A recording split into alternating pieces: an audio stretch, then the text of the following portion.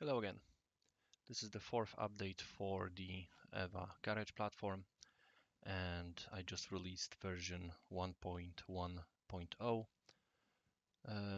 of this project of ours, and there's a few things that come with it. The main one would be support for MGN12.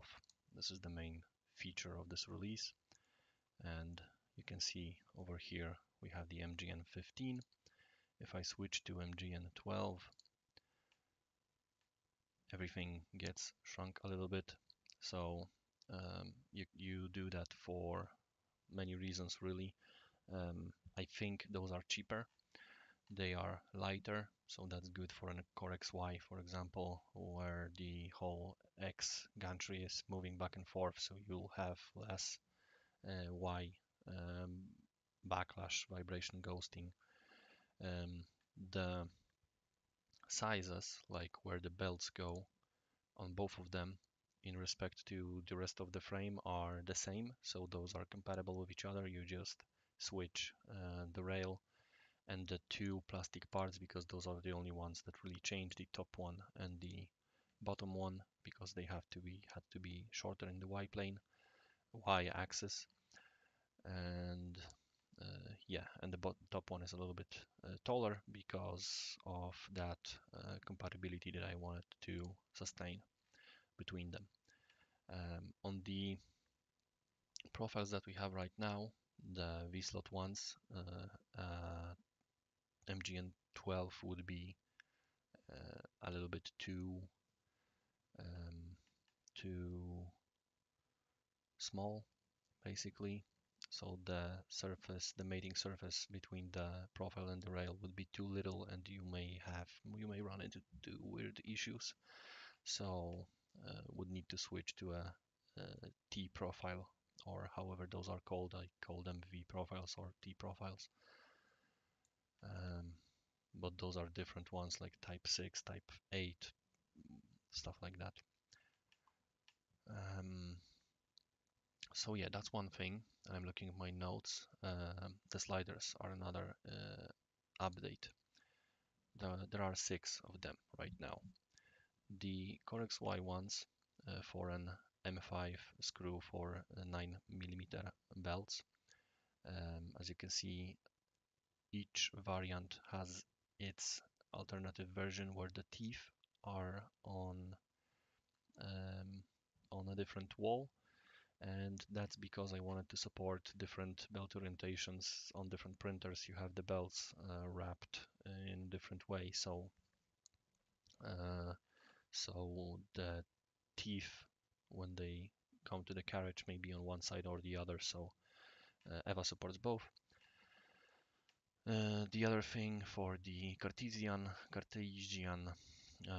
ones is that that was a request from one of you guys to make this hole smaller, for the nut to have less room to wiggle when it's being tightened, so there's less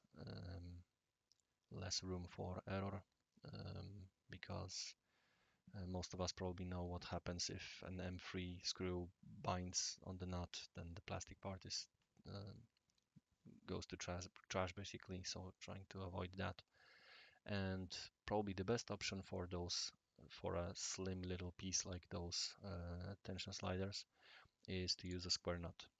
And I guess that's the main reason why Prusa does it this way, uses those all around, because they will stay in a plastic part better, so we can apply that much more torque to it. Those were point 2 and 3. The duct, the horns duct as they were called, where they were different project. I have it as low as I have it over here, so you can reference from the bottom of the screen. For the angled Hemera version of the duct and the straight, as it's called, version, this one, we have I added, because of requests. We don't know the people that were requesting that. We are not sure what the cause was, but the ducts ended up being lower than the nozzle, which was obviously a problem. So we figured out that raising the end by 1 millimeter, which you can see I just did, it is enough and helped. So whatever the issue was, this is the solution, and that seems to work. So all four versions, I mean two angled ones with higher tolerance and the straight ones with higher tolerance and the original ones are over there to be downloaded. So pick the one that you need. The Titan piece, the Titan assembly, um, it changed, um, and it changed for the now the big quite ugly back part that was over here. This allowing to use a different size NEMA motor is now moved to a different ugly piece on the side this time. So when you feed the cables over here, just make sure those are going somewhere safe, not to rub against the profile over here. But yeah, now you can mount different motors, because the ones that I am using, has 23 millimeters, and I guess a more common one is 25 millimeters, and that already did not fit. You can also slap a real-time 40 over here, but that's an overkill for the Titan. What else? The end stop spacers.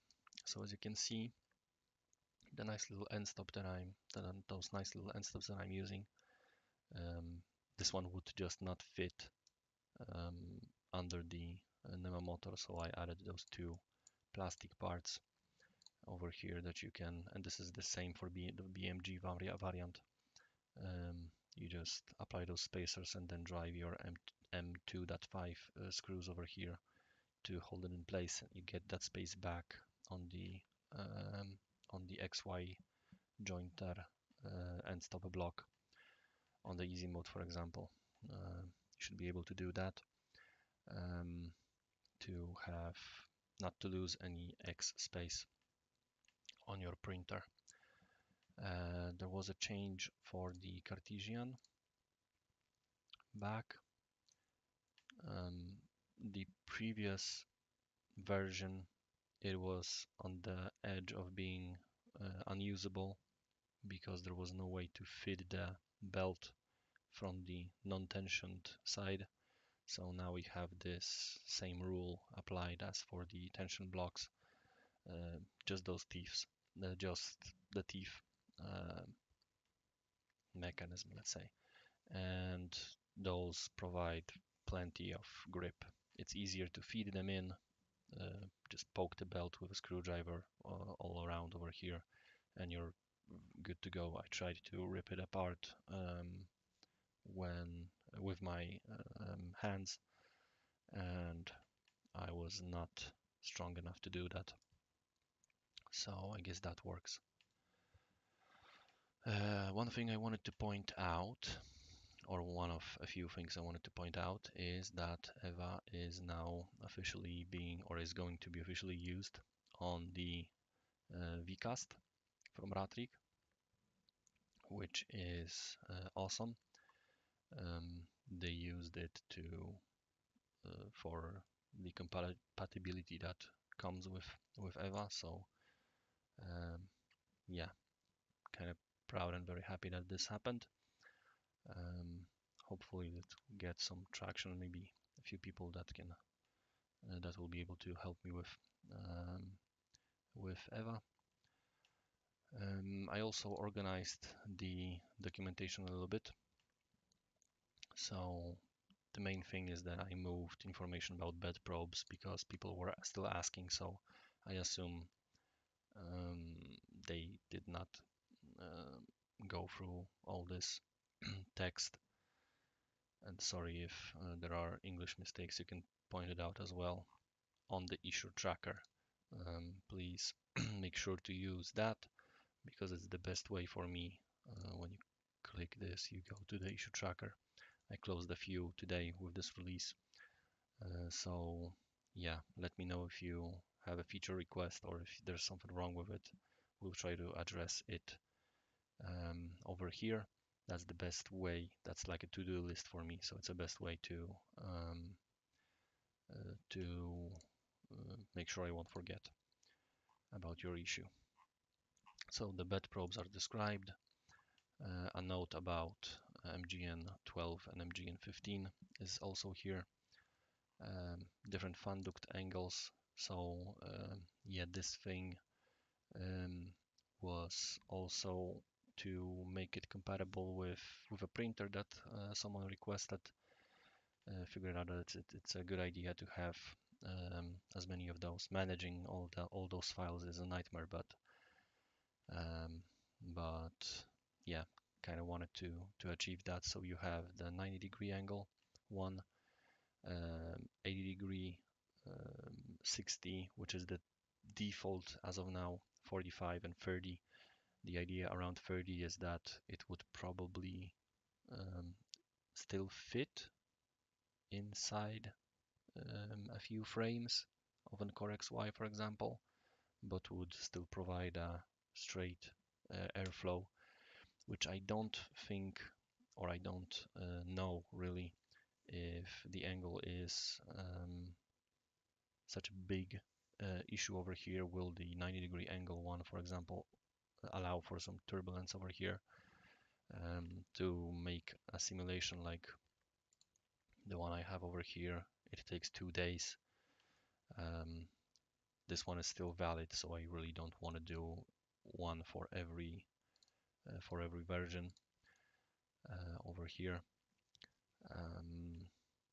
So yeah, there's that. Pick the one that you need, that will fit, that works best for you, and um, use it as is.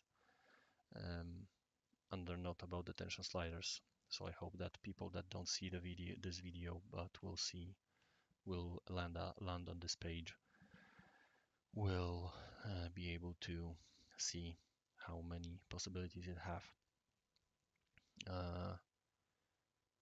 And I think I am done talking about this release. If you have if you used this project for something nice, please let me know. It will make me happy to learn that it's used for something awesome, to help somebody, or just being used for some cool project, or to print something nice. Let me know if you want it. If you would like to put it on this page, I would be happy to brag about it with you. Um, so yeah, I hope you'll enjoy. Thank you very much. Bye.